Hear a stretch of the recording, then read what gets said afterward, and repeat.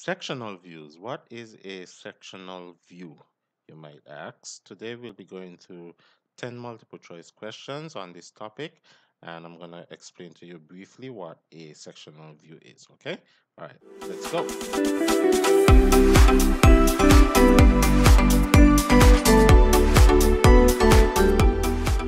What is a sectional view? A sectional view or a section looks inside of an object. So if you have a 3D object and you want to see what's going on inside of the object, you want to know the measurements, you want to know how it works, you use a sectional view to do that. And here you have an example on the right hand side of what a sectional view would look like. What you're doing is cutting out the object so you can see the insides of the workings, the insides or the workings of the objects. Sections are used to clarify the interior construction of a part that cannot be clearly described by hidden lines. So sometimes you have hidden lines on your drawings, but it's not actually showing clearly what's going on in the construction or in the path. Okay, all right. So that's what a sectional view is for. All right. What are the types of sectional views, you might ask? A full section, you have seven different types of sections. You have the full section, half view, you have the offset view, revolving view, broken view, and remove view. And I'm going to go through by the end of the video. You should know what all the different types of views shown here are. Okay, try and remember them and know the differences between the two of them. Okay, so the one that I want you to know first of all is the full section. And let's say you have an imaginary cutting plane passing through an entire object and splitting down that object. The full section would be what you see in 2 dimension. Okay, so the first question says, this type of section is limited by a break line. Is it a remove section, as you can see here? And the remove section is when you cut the section, or you have your cutting plane going down the object, you remove the cutting or the plane that you have just cut, and you take it out of the object. Okay, so that would be a remove section because you're removing it from the object. The other one is the revolve section. So the revolve section stays on the same plane of the object, but it is rotated or it is revolved in a different direction so that you can see it in 2 dimension. Okay, a broken out section would be, this would be an example where you break off, not literally, but you take out piece of the object so you can actually see the inner workings of that object. Okay, and then the last one, you have the half section where you take out a portion, and it might look like you're taking out a quarter of the section, but it's called a half section because you're taking out half of each axis, the x and the y axis of that object. Okay, so it's called a half section. So the question asks, this type of section is limited by a break line. So the answer would be the broken out section, because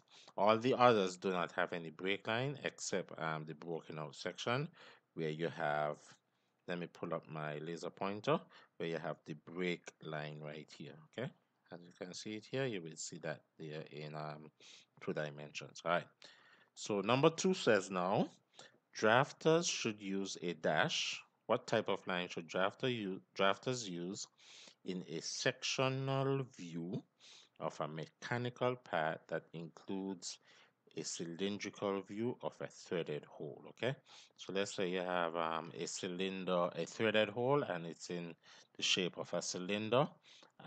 What type of line would you use to show the measurements of the threaded hole? And the answer would be a center line, because you want to, since it's a circle, you want to show the center of the circle, because all the other sides would be um, the same dimension or the same radius from the center. Okay, so in the previous videos we showed the different types of lines, and as you can see here, this is a center line that should be used, where you have the longer line, the shorter line, and then the longer line. Okay, so you want to use a center line to illustrate that that is the center of the section. Okay, and here you have two other different examples horizontally.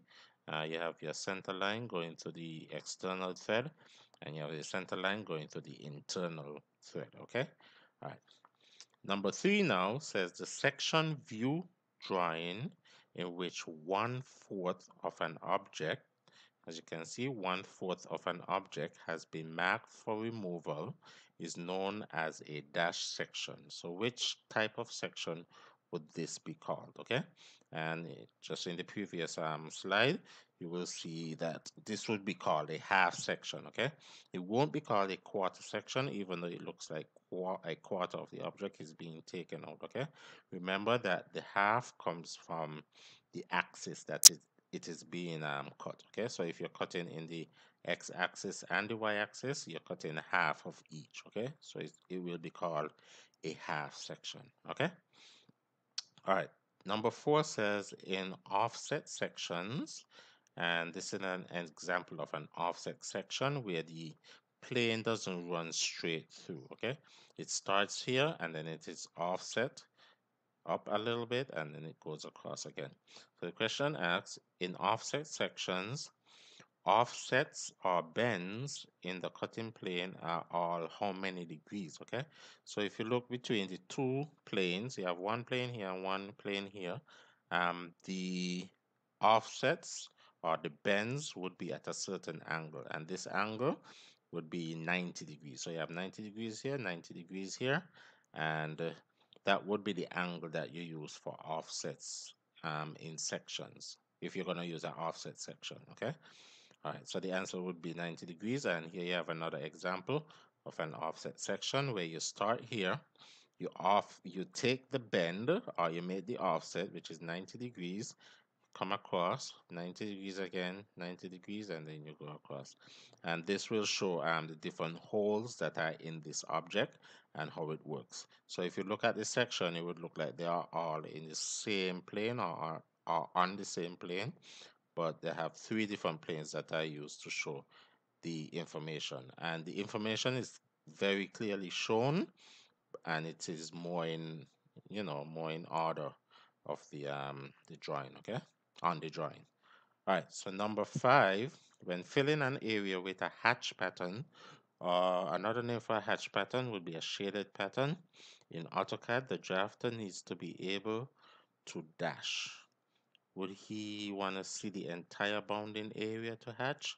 Would he want to set his ortho on? Would he want to turn his isogrid or isometric grid off? Or would he or she want to set the layers to definite points? Okay, and this is an example of a hatch pattern where the parts that are being cut, and this is the section line or the cutting plane, and if you cut this and remove this area, this is what you will see. Okay, so the hatches are the parts where the cuts happen. Okay, so if you look at it, there's a circle here and this is the circle right here, so you won't see any hatches happening where the circle is, because you're seeing this curve right here, which is a solid piece. This part right here hasn't been cut, so you won't need to hatch it.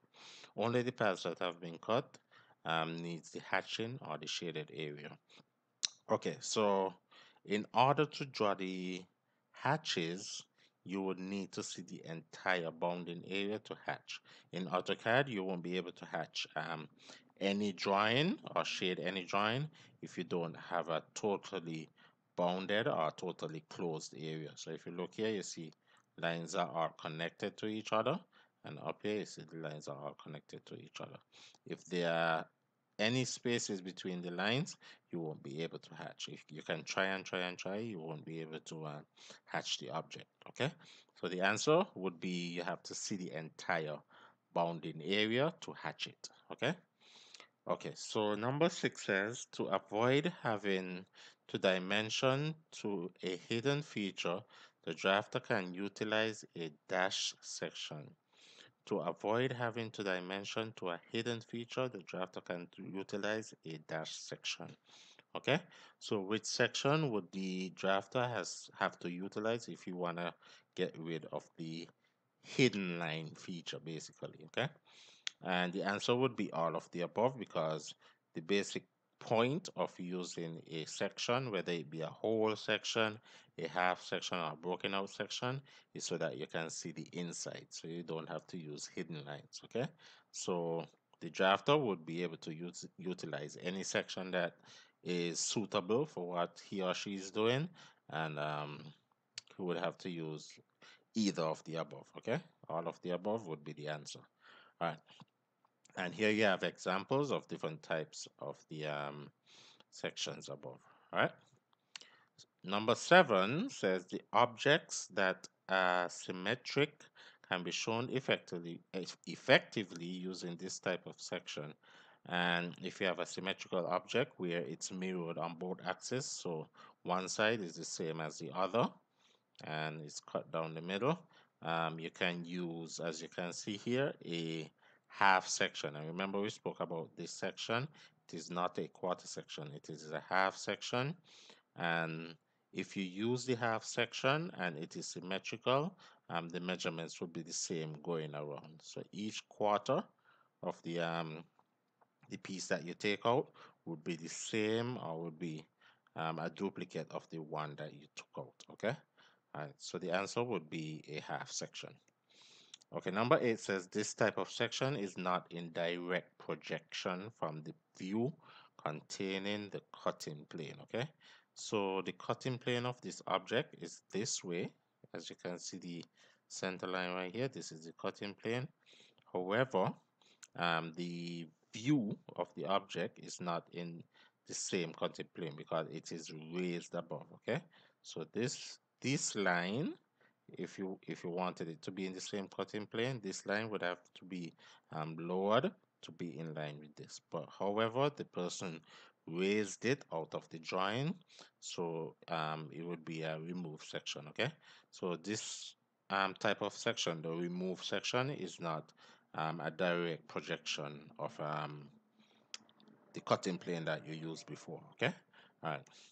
Number 9, by using a section of a cylindrical mechanical part. A cylindrical mechanical part is a circular part in 3D, and the drafter should be able to show only one view of the path. Okay, the drafter should be able to show one view of the path, and by using the revolve section, the drafter can show one view, and you would understand the whole drawing. Okay, so the reason for this is because the drafter kept the sectional cuts inside of the drawing.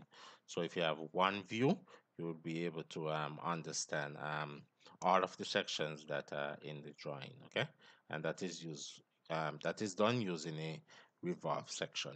And the last one, in the sectional view, the areas that would have been in actual contact with the cutting plane are shown with dash. Okay, so these are called sectional linings. Remember, we spoke about the shaded areas that are cut.